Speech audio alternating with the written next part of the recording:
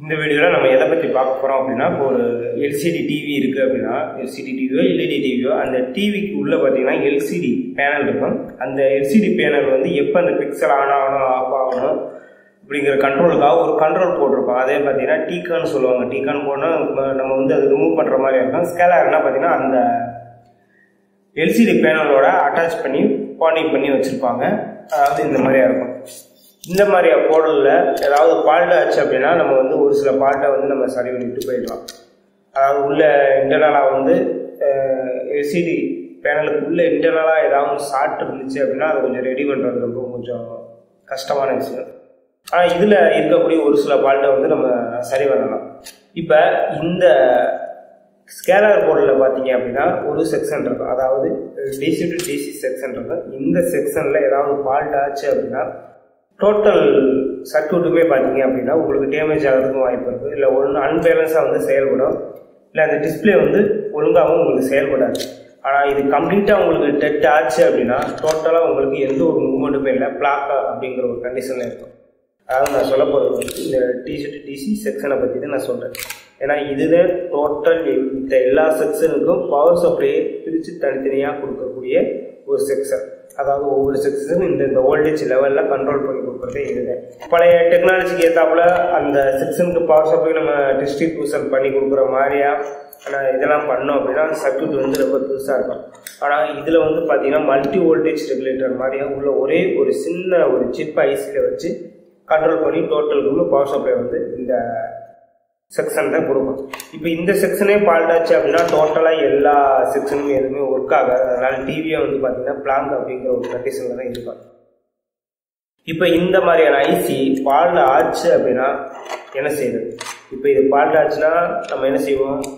இந்த செக்ஷனுக்கு ஏதாவது ஒரு செக்ஷனுக்கு வோல்டேஜ் போகல அப்படின்னா அந்த பவர் சப்ளை வந்து நம்ம வேற ஒரு சோர்ஸ்ல இருந்து கொடுத்து ரெடி பண்ணலாம்.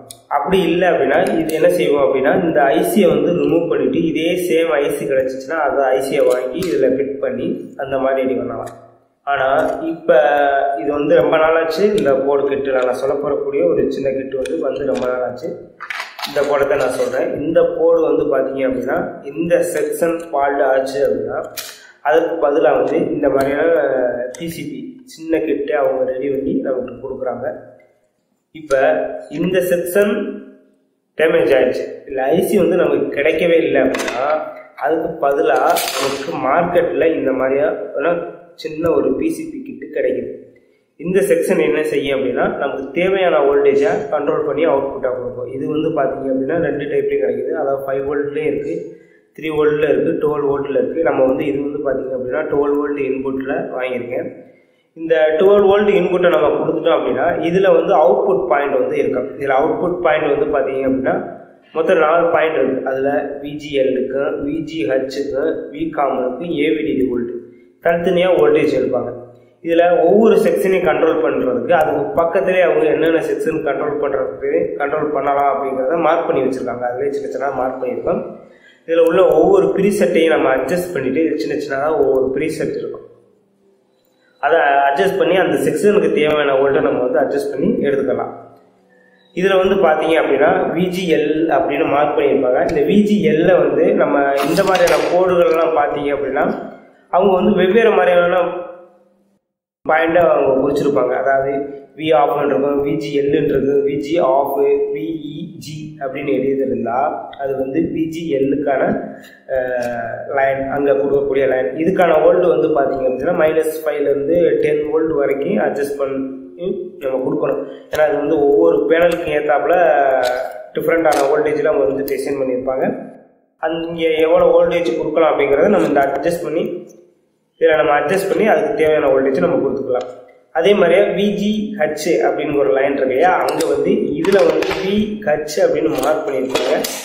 அந்த மாதிரியே மார்க் பண்ணுற பாயிண்ட்ல இருந்து இதுக்கு நம்ம கொடுக்கணும் அப்படின்னா V ஆன் மார்க் பண்ணியிருப்பாங்க. அதில் ஒரு சில PCBயில் வந்து பார்த்தீங்கன்னா VGHன்னு எழுதியிருக்கும், ஒரு சில VG ஆன் அப்படின்னு இருக்கும், ஒரு இதில் வந்து பார்த்தீங்கன்னா VDDG அப்படின்னு எழுதியிருக்கும்.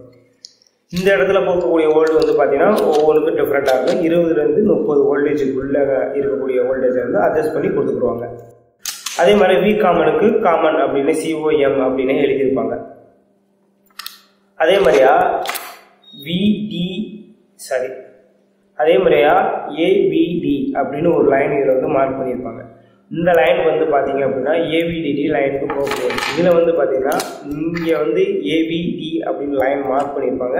அந்த லைனை எடுத்து இந்த செக்ஷனில் எந்த மாதிரி மார்க் பண்ணியிருப்பாங்கன்னா VDA இல்லைனா AVDD இல்லை VDEA இல்லை V source இந்த மாதிரியே வந்து மார்க் பண்ணியிருப்பாங்க.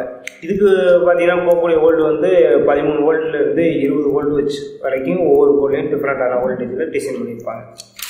அதுக்கடுத்து பார்த்தீங்க அப்படின்னா இதில் வந்து VDD வோல்டேஜ் வந்து அவங்க கொடுக்கல. ஆல்ரெடி இந்த VDD வோல்டேஜ் வந்து பார்த்தீங்கன்னா நிறையா போர்ட்டில் சின்னதாக ஒரு ரெகுலேட்டரை வச்சு இந்த பவர் சப்ளை டோட்டல் இங்கே இருக்கக்கூடிய ஒரு கண்ட்ரோல் லாஜிக் ஏசி இருக்குல்ல அதுக்கு வந்து பவர் சப்ளை வந்து கொடுத்துருப்பாங்க. இது வந்து பார்த்தீங்கன்னா 3.3 வோல்டேஜ் வந்து பவர் சப்ளை கொடுக்கணும். இந்த கண்ட்ரோலர் இயங்கணும். ஏன்னா இதுதான் டோட்டலையும் கண்ட்ரோல் பண்ணுது. இதுக்குமே பவர் சப்ளை வந்து பார்த்தீங்கன்னா இந்த DCDD செக்ஷன்லேருந்து வரும். இப்போ இந்த செக்ஷன்லாம் ஃபுல்லாக ரன் ஆகணும் அப்படின்னா இந்த ஏரியாவில் வந்து VDDன்னு எழுதியிருப்பாங்க. இதுக்கும் பார்த்தீங்கன்னா கரெக்டாக 3.3 வோல்டேஜ் போகணும். இதில் எப்படி மார்க் பண்ணியிருப்பாங்க ஒவ்வொரு பொருள் அப்படின்னா Vlogic, VDD, TVDD இந்த மாதிரியே மார்க் பண்ணியிருப்பாங்க.